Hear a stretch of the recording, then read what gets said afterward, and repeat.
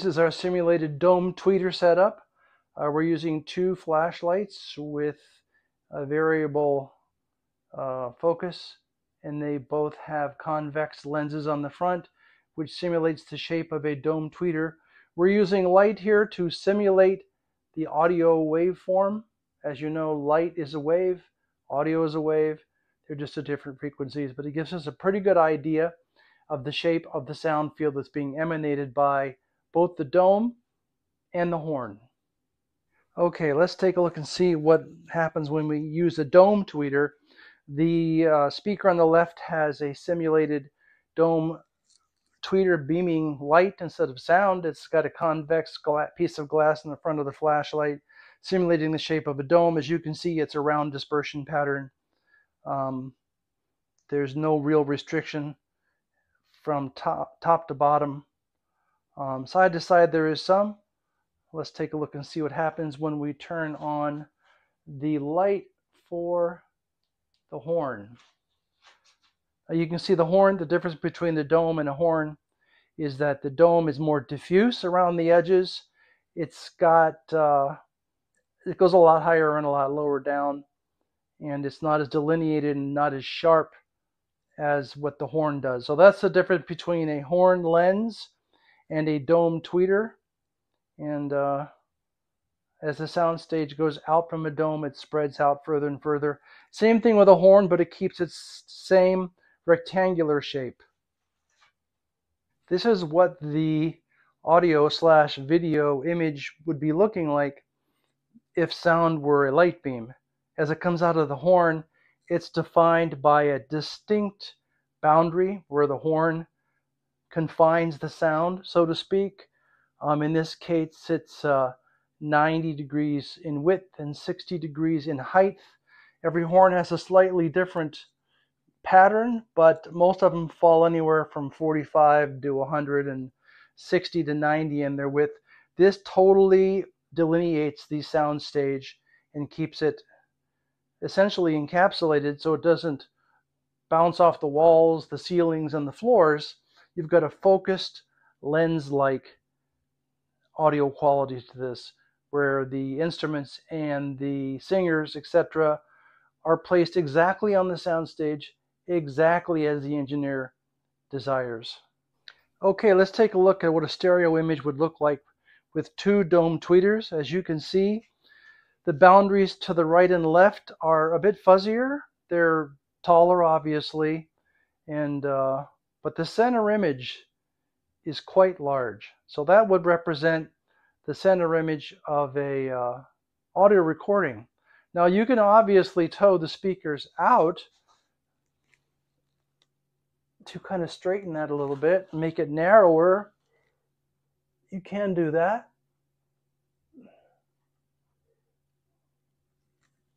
So there you go with that. But it's not straight up and down. It is somewhat distorted in its shape. So when you're looking at a stereo image of, say, a singer, listening actually to a singer, you're going to have a bit of a distortion in that image. So the left piano or drums, for example, and the right piano or drums are going to be more diffuse, not as sharply focused as that of a horn, which acts as a lens. So let's go ahead and light up the left speaker.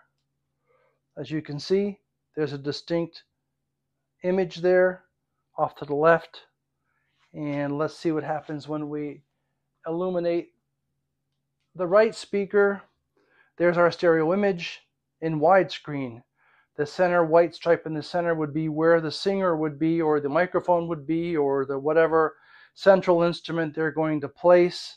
Obviously on the left and right it's going to be the other instruments, banjo, drums, etc., piano.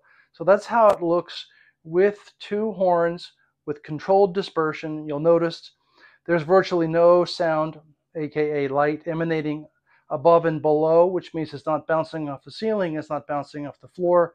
And the sides also, as I can show you here, are also controlled. There you have it. That's what happens in a stereo image with horns. let's start by looking at the anatomy of a compression driver and a conventional tweeter. We'll start with the tweeter. This is a Peerless by Tiffany ring radiator tweeter. It's a decent tweeter. It's used in a lot of products. So let's take a look at how this baby's put together here. This is a face plate. It's glued on plastic. This is the face of the diaphragm here, where it connects to the magnet assembly. This is called a phase plug. It helps to delineate the high frequencies, helps direct them a little bit. That's what we call the voice coil. It's made out of very, very fine wire. This is an 8 ohm model. The electrical energy comes through the magnet assembly here, and this voice coil fits in a slot. This slot moves this coil here in and out or back and forth. This plastic piece here goes through the hole in the center and helps keep it centered. This is the magnet assembly. It's a double magnet. It's decently heavy. Let's take a look at an older BEMA CP380M compression driver. This driver was used, as far as I can determine, in some of the avant-garde 3-horn speaker systems, and maybe the 2-horn as well. Those sold for upwards of around $30,000. So they use this for their high-frequency driver. It's still being produced by BEMA. It's well thought of. This is the back plate here we're going to remove. It's pretty heavy, made out of aluminum. There is a piece of foam on the inside to absorb the back wave from the diaphragm. Now, just as a point of comparison, this is the diaphragm from a 1-inch ring radiator tweeter. This is the diaphragm from a 1-inch mouth. I think it's around almost a 2-inch polymer diaphragm here. The diaphragm is made out of polymer, which absorbs some of the reflections and kind of damps the driver down a little bit, so it's not quite as harsh as, say, a titanium driver. These are the electrical connections. We're going to lift this off of here. That's the voice coil assembly. Here is the voice coil assembly for a conventional ring radiator tweeter. That's the voice coil assembly for a compression driver, a 1-inch. They call it a 1-inch because it interfaces with the mouth, 1-inch mouth of the horn. So we're going to set that aside here. This is the compression chamber, for want of a better term. This polymer diaphragm fires down into this compression chamber here. The air is squeezed through these slots, hence the fact that it's a compression driver. The sound waves are compressed, squeezed together. This gives us a huge increase in efficiency and detail retrieval, because when those sound frequencies come out of this opening, which is a 1-inch opening, and through this horn here, they couple like this essentially. It allows the sound waves that are moving at a highly compressed state. The air is compressed, more so than the air around us. When it comes out of the horn, that compressed air is brought essentially down to the pressure of the atmosphere, and the interaction between this and this is complete, in that the interface that now is between normal air pressure and compression, which is decompressed in the horn. Now, we'll touch on this a little bit later, but they always say, oh, they have said in the past, not so much now, that horns are honky, horns are distorted, horns can sound kind of odd and uneven in their frequency response. That used to be true. It's completely changed. With laser analysis of horns and their design, you'll notice that there is a kind of a bend here and a taper, a gradual taper outwards of the horn. That means that the reflections are mitigated. In other words, they aren't as strong as they would normally be. The interface between the open air and the horn is complete here when it exits the horn driver. So you can see here, there are huge differences in the magnet structure, the diaphragm, and the magnet size in this two comparisons here. Tweeter, compression driver.